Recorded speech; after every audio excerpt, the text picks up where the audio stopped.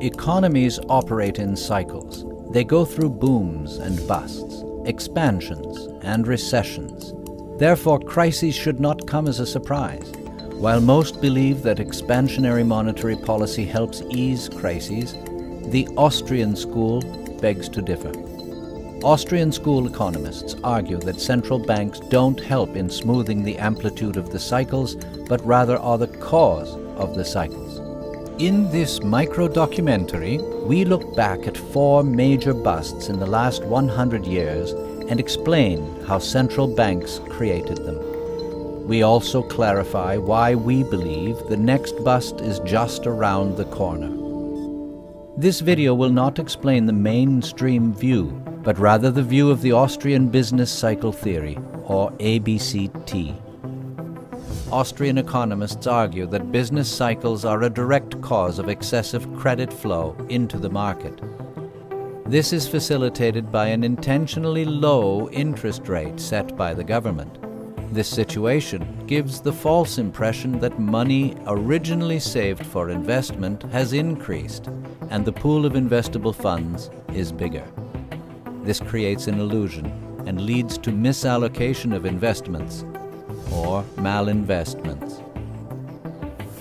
What happens when the central bank artificially lowers the interest rate? It sends mixed signals to market participants. On the one hand, entrepreneurs invest more and increase the depth of the production process. On the other hand, consumers spend more, as saving is unattractive.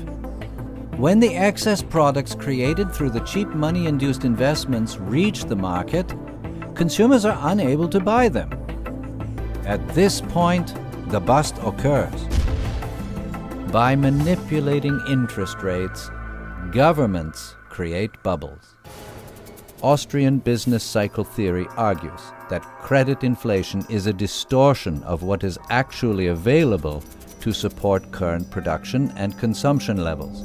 That is why a correction is inevitable. Austrian economist Mises warned that the longer malinvestments continue, the more aggressive the correction becomes. A recession arrives when the economy readjusts as consumers come to re-establish their desired allocation of saving at prevailing interest rates. That is when consumers decide to save more and consume less. In such a market correction, everything goes down. It is a reversal of the inflationary pickup during the boom. According to Mises, there is no way to fix this except by going through the correction.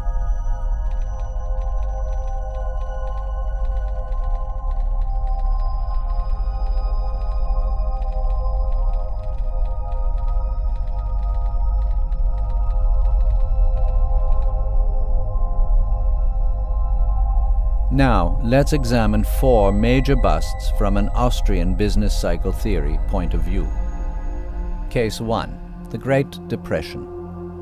Austrian economist Rothbard argues that the Great Depression was caused by too much government interference. Since World War I, the US insisted on extending economic growth through monetary expansion. Between 1921 and 1929, money supply surged 63%. This spike in inflation was not in circulated currency, but rather in bank deposits and other monetary instruments that caused the expansion of the credit base of commercial banks. More so, the US Fed gave banks the green light to finance stock investors.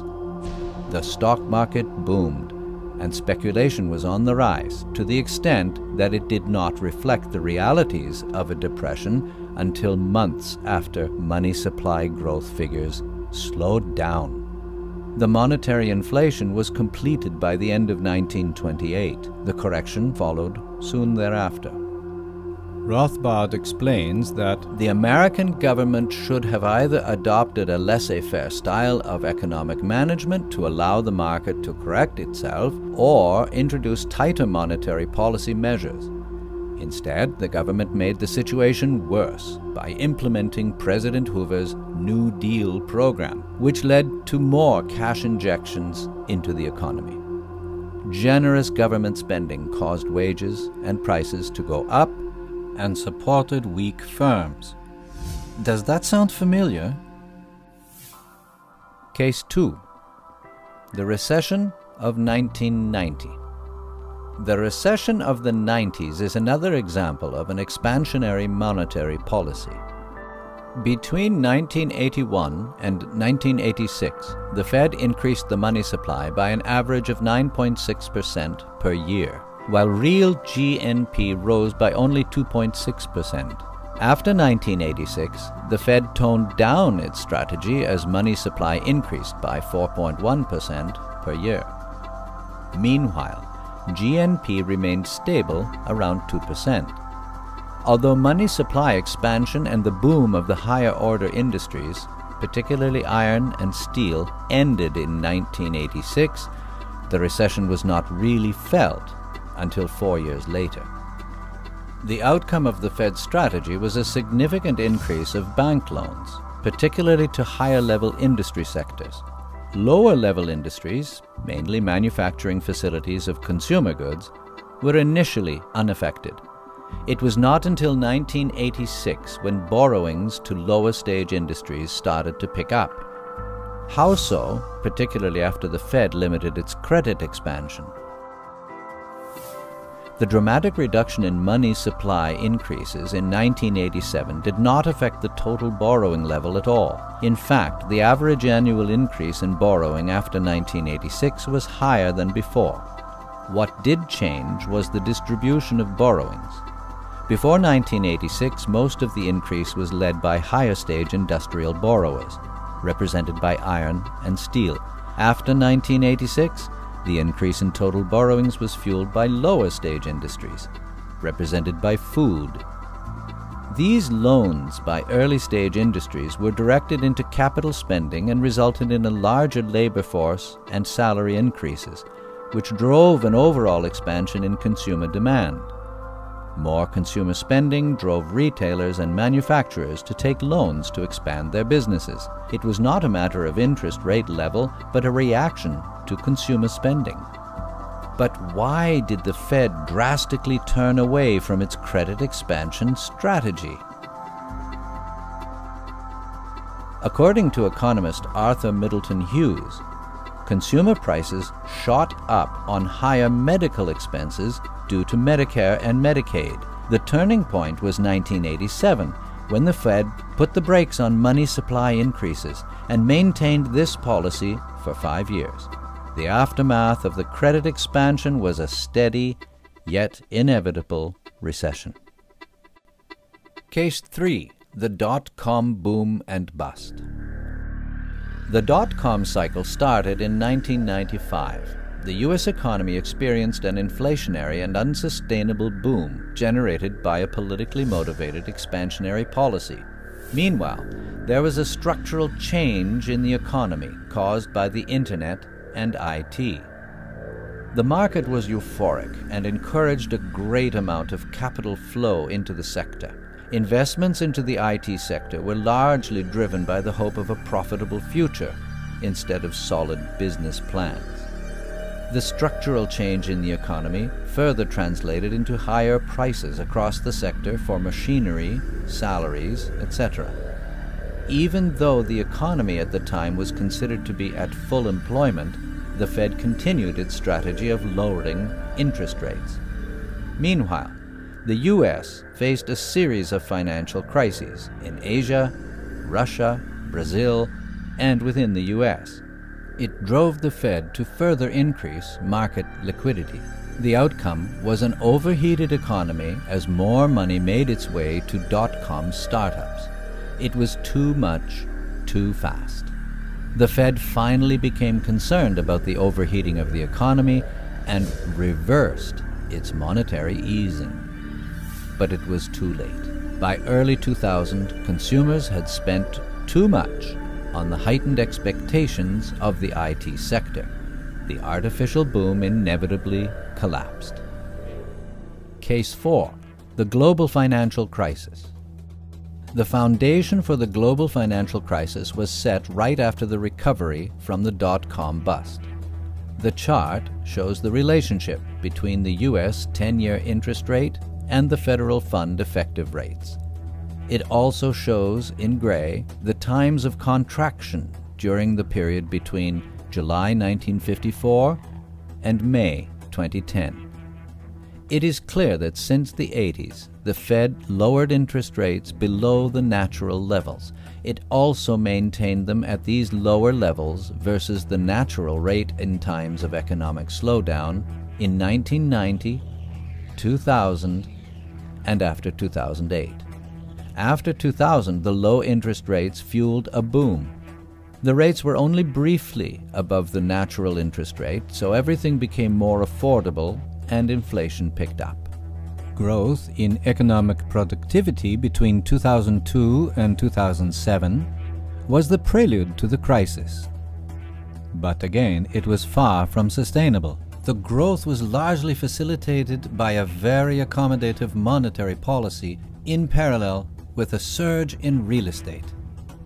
Home ownership rates surged up to 2007 as a result of aggressive mortgage lending, not only by offering low rates, but also by accepting poor credit history.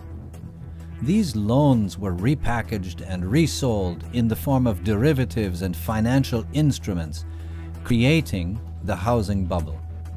The Fed prolonged the phase of accommodative policy too long, when in fact it should have tightened. Such a tightened policy would not have extended the boom and would also have softened the hit after the boom was over. Where are we in the current cycle? Today's policy is considered the largest monetary easing in history. We cannot pinpoint our position in the cycle, but we believe that if it weren't for state intervention in 2007-2008, the correction would have been hard but short. Bailouts, quantitative easing, stimulus programs, the names differ, but all offer the same temporary fix by injecting more cash into the system. We believe we are quite advanced in this cycle. The chart shows 3 lines. The straight line indicates GDP growth over time if there were no credit-induced growth. The other 2 lines show the short-term and long-term business cycles. We believe that the recessions discussed in this video all fall into the category of short-term cycles. We also believe that we have been in a booming phase in the long-term economic cycle since 1971, when Nixon closed the gold window. But we are reaching the boom phase of this long-term cycle, meaning we are approaching a devastating bust. Pinpointing the tipping point is impossible. This cycle can easily continue for some years. Looking at where we stand in the short-term cycle, we think that we are approaching a top as well, possibly not the last one before the devastating bust. In a bust scenario, people flee down the pyramid to their safe haven, being gold. When this bust occurs, we consider physical gold, stored outside the banking system, a precious counterbalance to other asset classes. Holding a scarce asset with absolutely no counterparty risk affords investors a hedge against a crisis. It offers a much-needed safety net when the banking system and all that it is based on fails. Are you prepared?